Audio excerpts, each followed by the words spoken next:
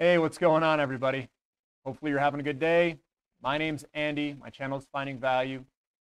And today I'm going to talk about investment mistakes. This is a part 3 of a whole bunch of videos that I'm going to release for newer investors.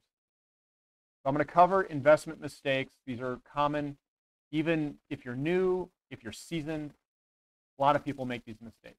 So I want everyone to be aware of the investment mistakes that people can make. Let's jump into the presentation about investment mistakes. So investing with margin. I understand a lot of people are probably seeing gains in their portfolios that they've never seen before if you've been a part of this channel investing in some of the companies that we talk about. And I also understand the allure of borrowing money to try and make more money. What I'm going to say is be careful using margin. I think it is a mistake.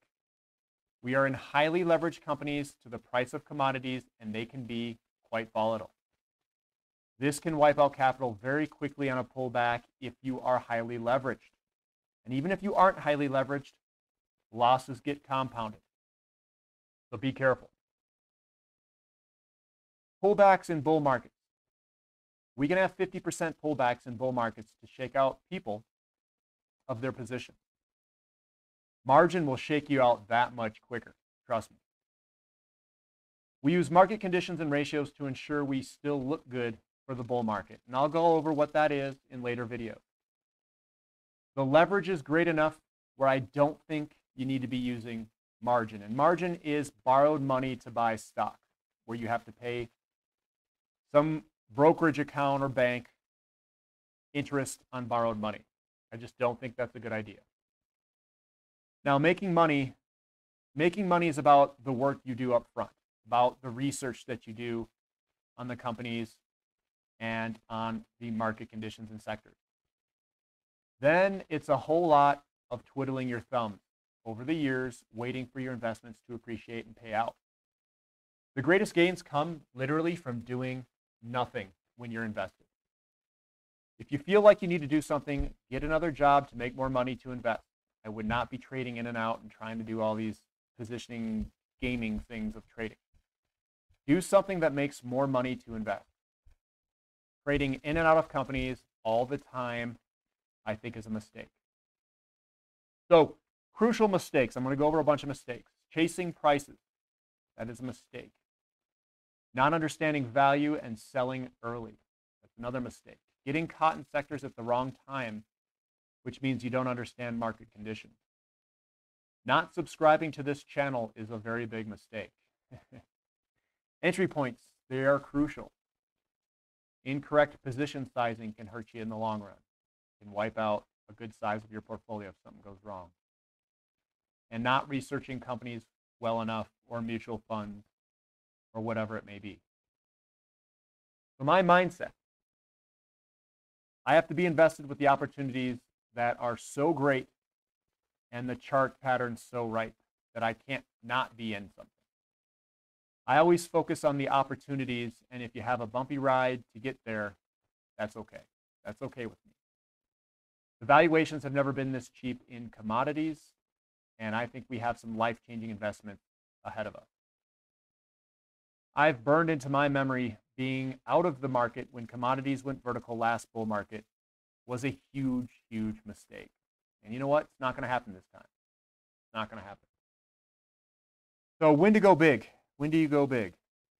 When valuations are where they're at and market conditions are changing, and we can see those market conditions changing, that's when you want to go big. This is the time to make the bet. This is the time to swing for the fences. This is the time to take your speculative money and put it to work. But again, don't bet the farm on a single position, don't use margin, and don't be scared out. Diversify your approach. Being in a diverse group of sectors can smooth out volatility. Being in a diverse set of companies in a sector can further reduce risk and volatility. Physical precious metals and using swapping methods off ratios can also increase ounces with low risk. And royalty companies sometimes trade differently than mining companies. Get explorers and producers. Make sure your investments track the commodity price movement and they are leveraged to it. Because if they are not tracked to it and they are not leveraged to it, you might as well just buy the physical metal. So the conclusion here is commodities are volatile. Be careful using margin. Diversify amongst sectors and companies to reduce volatility. Sometimes doing nothing is what you need to do. Get invested when the opportunities are big. Avoid crucial mistakes and get the mindset right.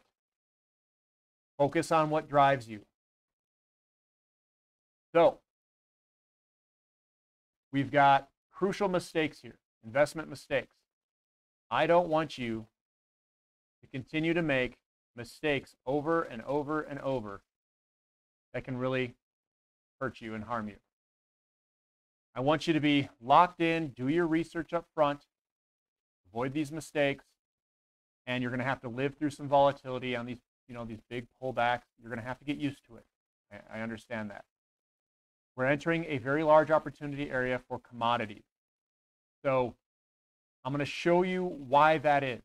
The next series is going to be value and price and understanding the differences between those two. And I'll go into what exactly I'm doing for value, what I'm exactly doing for price, and how we want to see the mismatch between those two, because that tells us that it's time to invest. If we see the values at historical lows and we see that the prices are very cheap, then we invest. It's that easy. So if you like this content, give me a thumbs up, subscribe to the channel, and thank you for listening. This is Finding Value.